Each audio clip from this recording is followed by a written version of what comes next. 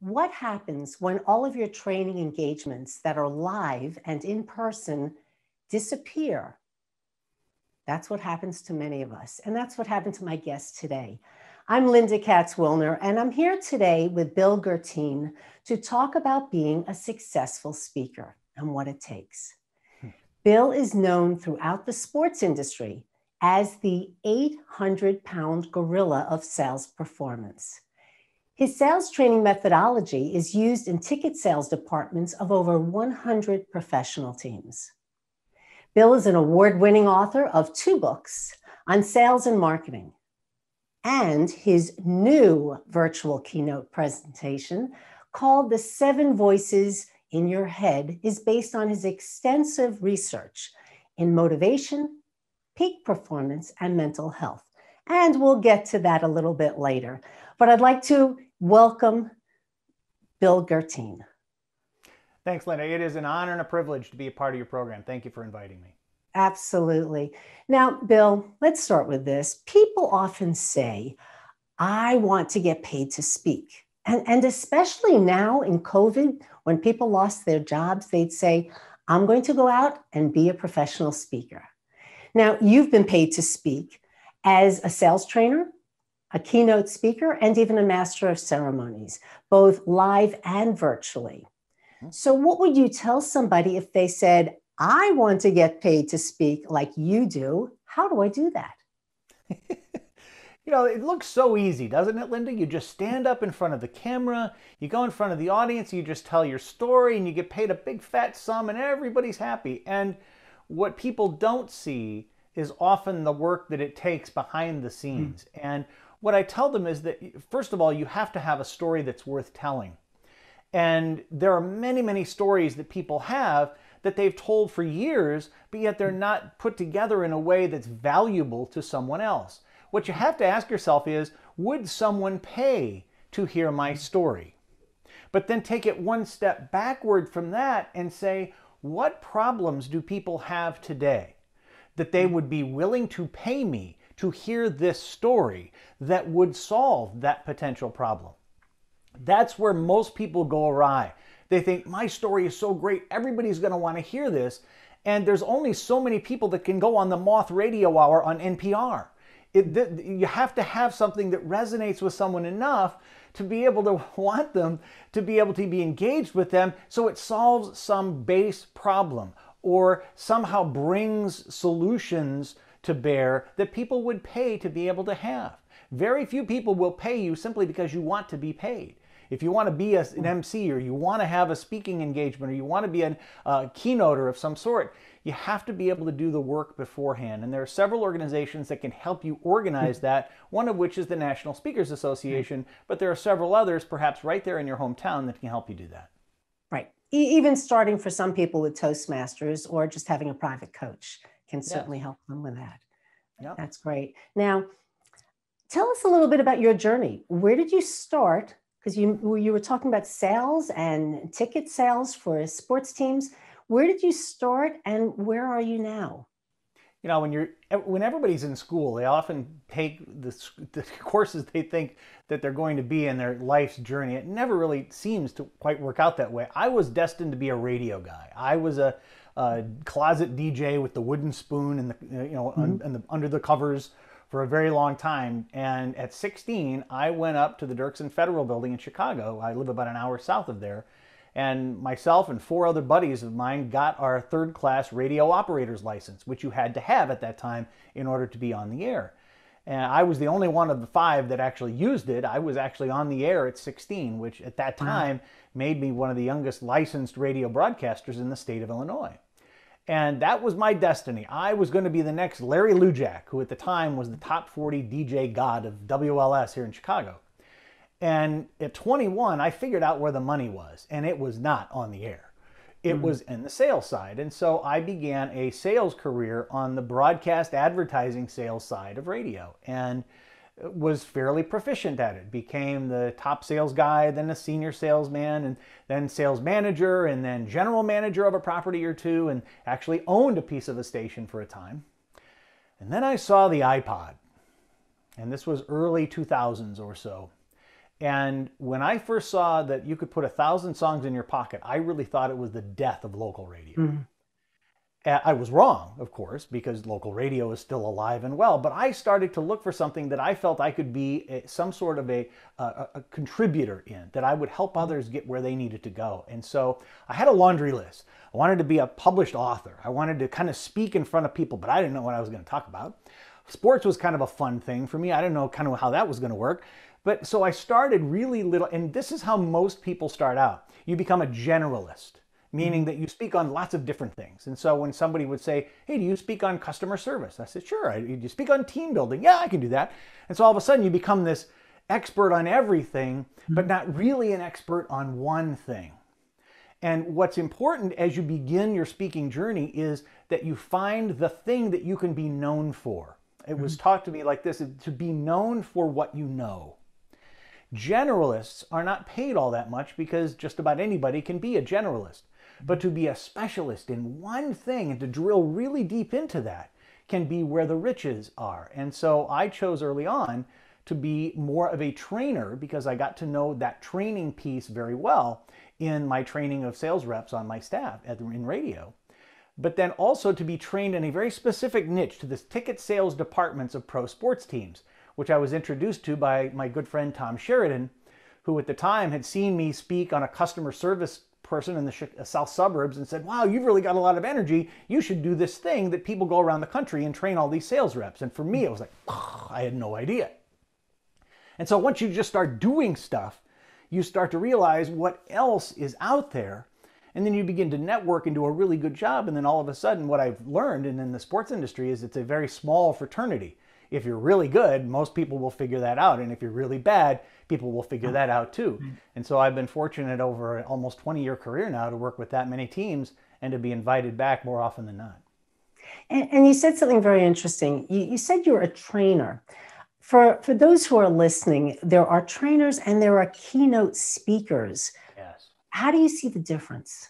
Oh, they're night and day. And before I knew the difference, I thought they were just about the same. You just get up and you talk for 30 minutes and you're the after dinner guy after the rubber chicken circuit and you can just talk. But that's not the case. No, there is an element to keynote speaking that needs to be, you almost need to take your listeners on a little bit of a roller coaster ride to be able to structure something that has purpose and has meaning, but is structured in such a way that isn't necessarily training, but brings people to a certain place and has a certain element that you are helping them to get toward.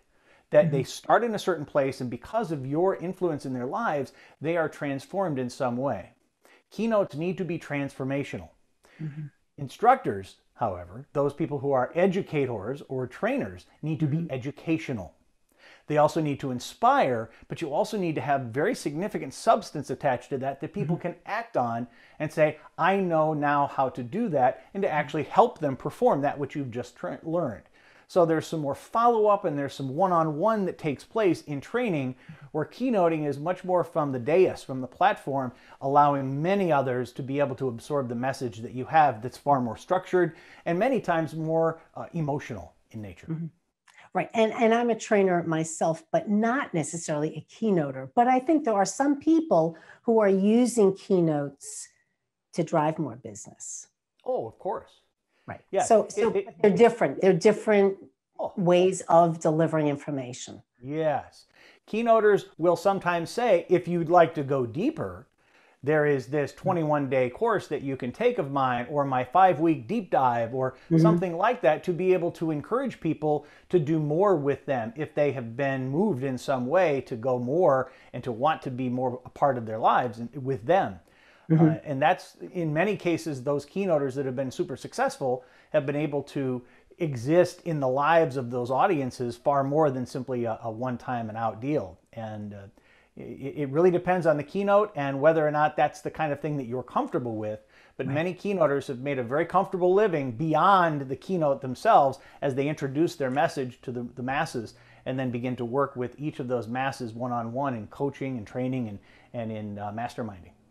And in 2021 or back in 2020, that was a big differentiator. If you only had the keynote, what do you do now? So I think the people who have a more robust inventory of services they can provide did better last year when the face-to-face keynotes just stopped. So I had a double whammy in that not only did keynotes stop, but sports stopped. Yes. For those who were following sports and understand 2020, there were very few fans in stands, which meant there were very few tickets sold, which meant that a lot of people I had already trained have either been laid off or have moved on to greener pastures. So literally my entire market dried up. So what did you do about that?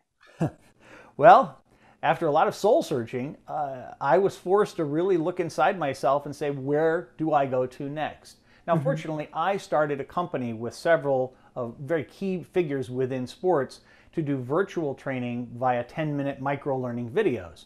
And that was, I was working on at the same time as I was working on my speaking career. They allow me to do those two things simultaneously. So fortunately for me and my partners, there is still some life left in that company, and we really kind of put it on ice for now, but now it's continuing to come back. I always thought that was the case, but I've always wanted to be really more of a two-headed monster here and being able to do things with my partners and then also have an independent career. And so as I began looking at, okay, what does the independent career look like? It became obvious that I was not going to do in-person 2-day and 3-day training sessions. So I thought, well, what keynote made the most sense? I had never created a keynote before. So I began to look at, okay, what constitutes a keynote? And I looked back at the things that I had learned during my tenure as a trainer. And one of the things that kept coming back again and again was that the one thing that seemed to keep people back from the success that they deserved was this stuff between their ears. It was the voices that they heard in their heads that were negative, that were helping them to fail at certain things, and they were not allowing those voices to help them succeed. And so literally I wrote a stage version of a keynote which I called The 7 Voices in Your Head. And it's a very intriguing title, and of course conjures up lots of different things in the heads of others. And I got to perform it one time in front of my friends and neighbors at our local church, in front of 3 or 4 video cameras, so I could have then a demo tape to bring around to speakers bureaus and those people who would hire me. And so I got that done, and then COVID hit. And so I had to figure out how to bring that talk into the virtual stage. And it took the better part of the summer. But I figured it out, and I've got, on the stage, I had a voice that comes from this speaker over here and a voice from this speaker over here. There were sound effects. I even did a musical, actually I performed on piano on stage with the 7 voices singing behind me in perfect harmony. It was a production. Wow. But I couldn't do that virtually. So I had to figure out, how do you make that happen virtually? And so I actually have that done, and I can't be more pleased with how it turned out. And so the 7 Voices in Your Head now exists on the virtual stage, which is pretty cool. Okay, so now you piqued everybody's curiosity to just see what is it like, because a virtual keynote is not just you talking on a Zoom session about a topic. It's way beyond that. And do you want to give us a little preview, a little sample of what's involved in this virtual keynote? You know, it'd be fun. If you don't mind, I'll be glad to do that. It would give people an idea of what might be possible in their world too. And so if we pretend now I'm kind of got the curtain over it, and now I'm in my virtual keynote self. So we're talking about the 7 voices. And so let's listen to, let's see if we can't be introduced to voice number 1. Wow, they have such a nice car. That is such a great outfit. I'm so jealous. Look at what they're eating, and they're so skinny. How does that happen? Has anyone heard that voice before? I am the voice of comparison. Comparison. We're always looking over the fence at somebody else's yard to see how their grass is greener than yours. Looking at somebody else's car to see if it's shinier or newer than yours. You're looking at everybody's Zoom screen around you to see who's got the coolest background behind you. This voice of comparison has sometimes been called the terrible twos. No, not T-W-O, no, T-O-O. The terrible twos sound something like this. I'm too slow. Too uneducated. Too short. Too indecisive. Too average. Too picky. Too impatient. Too quiet. Too clumsy. Too critical. Too smart for my own good. Everyone else gets more likes than me. I wish I still had a full head of hair like him. I'm still single and she's getting married. Again! Science says that up to 10% of our total thoughts every day are comparison thoughts. And you know where this happens the most? The bathroom mirror? No. Social media, of course. You've all seen on Facebook when someone you know posts a photo that you know isn't their life at all. You say, I know this person. That's not who they are. It's more like Fakebook, not Facebook. Now, wait a minute. What about all those salespeople you train? Don't they have to compare themselves to some standard of performance? Well, of course, all of us have to, particularly in that profession of sales. In fact, many of the teams I work with have something like this in each one of their offices. This is called a hustle board. This is the type of place where on the left-hand side, each person's name on the sales team is there, and on the right-hand side are all of the measures of success that each of them have. When you're in sales, you have to measure yourself against other people to be able to know how well you're performing or stacking up. But this lifestyle isn't for everyone. I mean, how many of you just had a panic attack thinking about your name being on the hustle board? It's not for everyone. The voice of comparison manifests itself differently in all of us. And sometimes we hear that brain invader and it begins to eat us alive. But there are ways in which to overcome this voice of comparison. So I'd like to share with you 3 different ways in which you can overcome your voice of comparison and get past those terrible twos of your own. Bam. Okay, so out of that into where we were. So is that helpful? That's very helpful. And it's so creative. And it's not just you talking, but there's the sound effects. There's the acting out, the gestures. That's absolutely wonderful. I really enjoyed it. I'm sure everybody else. What's that?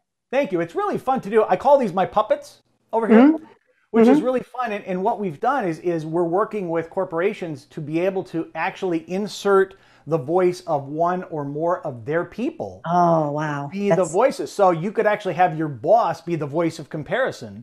We would pre-record his or her voice and put it in place of what I have here. And so they actually hear their own people as a part of the presentation. Because the best part of keynotes is when you personalize it for the audience and it's not the canned speech. That's great. Yes, and that's another differentiator between keynoting and training. You may not personalize it as much because some of the same tenets of training may be the same no matter what your group is. But when you're dealing with a keynoter, a professional keynoter, really should be targeted and somehow customized, and maybe not fully customized, but as I call it, custom tailored to that customer that you're working with. And I always tell everybody, though, the most important thing is the audience. And even if it's a training, any type of speech, you want to know your audience and speak to them rather than think about what you want to tell them. It has to be, like you said right in the beginning, it has to be a story or information that resonates with them so they know that you didn't just walk in there with your canned speech. You took them into account. And what I will do when I provide this particular keynote is I will interview half a dozen people that work in that particular place and find out those certain key phrases that are used all the time in their hallways and throughout their work, and actually bring those in and put them into the presentation. Often people will come back afterwards and say, man, it was like he was right next to us. Has he been like ghosting us for the last 6 months? He said exactly what we've been saying. And what it really takes is asking the right questions and waiting long enough for the answers. And making it relevant. Yes. Now, Bill, let's move on to something else, because you know I'm a speech language pathologist, and I focus a lot on their voice. And I must say, you do have a radio voice. And so I could see why you started that way in your career. At this point in your career, what do you do to take care of your voice? Or do you? You know, it's sometimes I overdo it and my wife has to tell me, stop. It's actually been part of the value of not being able to go to sporting events is the fact that I haven't been able to yell as much at the stadiums.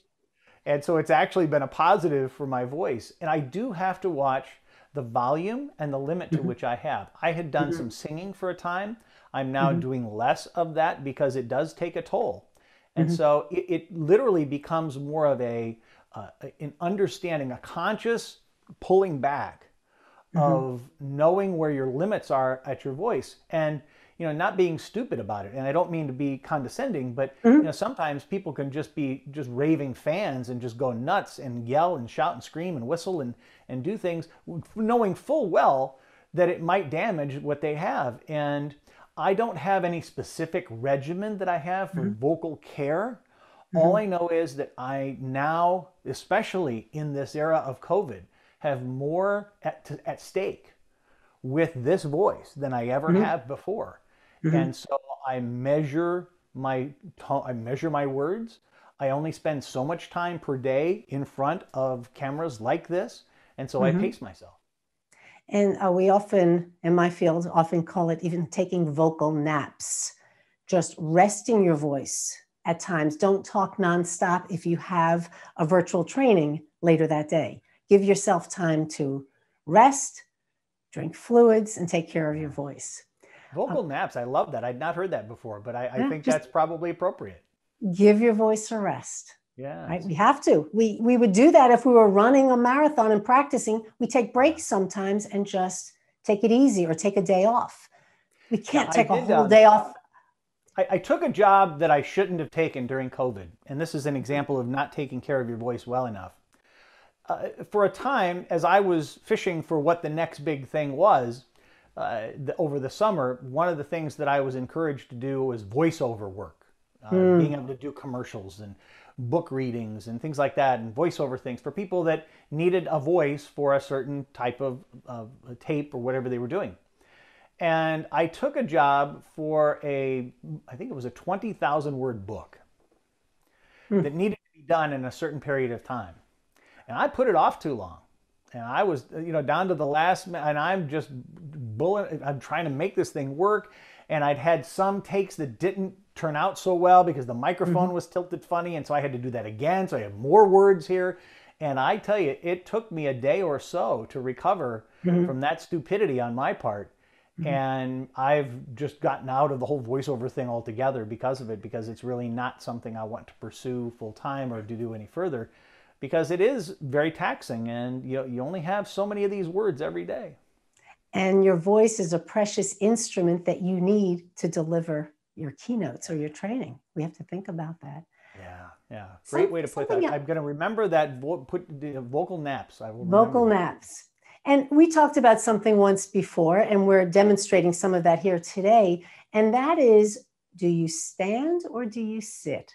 And what are your thoughts? And you told me a little bit, and I'd like to talk about this again, about even in the radio industry, when you're on radio, some of the thoughts about sitting and standing. Tell me what your thoughts are about that. Well, for the longest time in radio, people sat down. If you look at any of the older videos from the 40s and 50s, 60s, even early 70s, people were, their DJs were sitting down delivering their news or the patter that they had between records.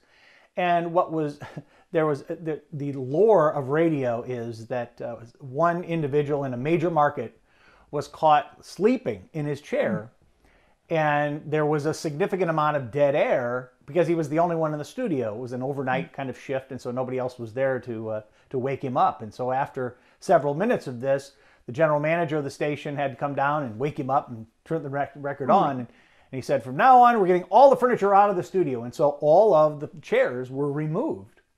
And what they found from that, and it would have been easy to figure out for those who study this stuff like you, is that when you stand, the diaphragm is at a different level.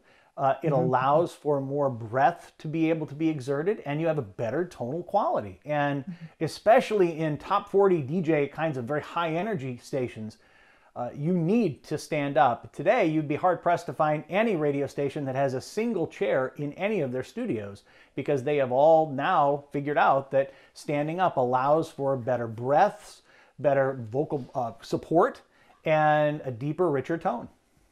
And more energy. I mean, some people, and I've watched people do this, even on phone calls. When they get up for that phone call, if they walk around as opposed to sit in their desk, their voice is stronger. They sound like they have more energy. Sometimes they think better. And I think you can, and I can speak to this too, if you're teaching or doing training and you're standing up, you just have more energy. You gesture more than you do if you're sitting at your desk looking at the camera. I admit that I'm not much of an exerciser. And I know that's bad, but I just don't like it very much. It's not something I've gotten into the habit of. However, with my standing and with my training and working, I can tell you that I have not gone to pot by any means. And there's as much activity that I'm doing not in an exercise sense, but at least keeping myself limber and not sedentary for sure by standing. And why are they talking about standing desks now? For one of those reasons. Yes, it's like the big thing. Hey, Right. look, you can stand up, Absolutely. you'll feel so much better. Gosh, we've been doing this for a generation. You'll feel better. You have more energy. You also have less back problems or neck problems because you're changing your position.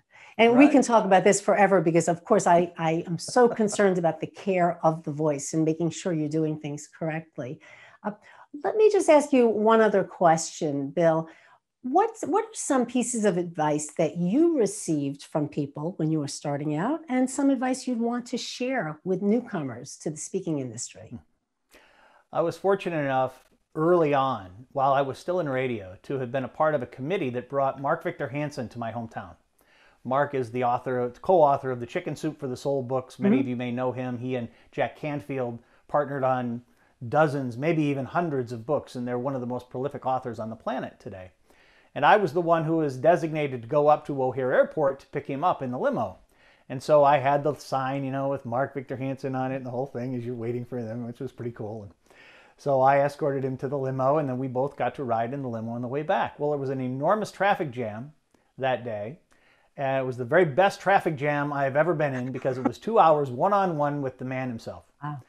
And so I was able to really pick his brain a little bit because I was stuck. I felt like I was walking in peanut butter at the radio station. I had kind of been mired in mediocrity, didn't know exactly what direction to go.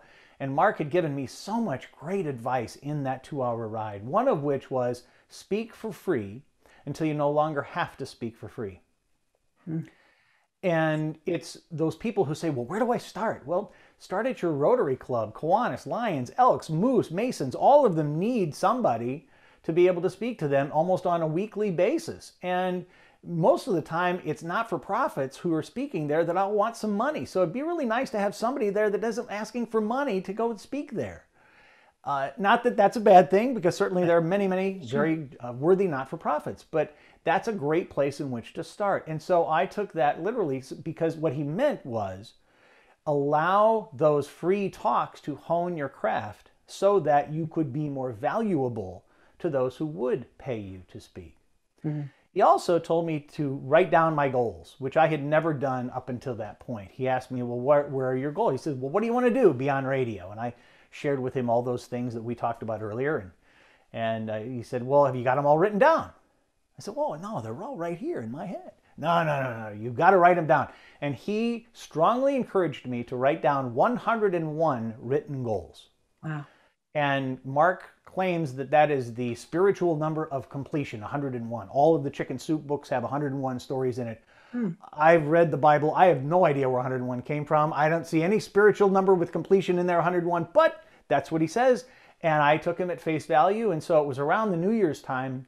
I happened to, that first year, I said, okay, Mark, you're on. I'm going to do this. So I took the half a bottle of wine that we didn't drink for New Year's Eve, and I sat in a big chair. And for a few hours, it took me to write out those 101 goals. And to this date, I'm at about the mid-80s in the number that I've been able to achieve. One of which is to become a published author, which I've been very fortunate to now be twice. And I would tell you the power of writing something down as a goal is not insignificant. It actually programs your brain to look for opportunities for those things to come true that you would not have seen had you not written that down. I thought it was kind of fluff at the beginning, but I'm proof positive that it actually works. Well, that's great advice. So write down your goals. Know if you have a great story, but you need to practice it, and don't just think you can show up and deliver it, but do some practice work, whether it's paid or not paid. Those are two great pieces of advice. And also know how to, I don't want to use the word pivot, but know how to shift what you were doing before to adapt to the times, which all of us have had to do as speakers. So, Bill, I thank you for this interview. It's great information. I love your energy level. I love your voice. You have a great voice. So not only did you use it in radio, but you've been able to use it for your keynotes and your speaking. Thank you. So Lynda, thanks. you're doing great work. I so appreciate the work that you're doing, both as a speech pathologist, I can say that. That's a test. And this program. And thank you for all the great work you're doing.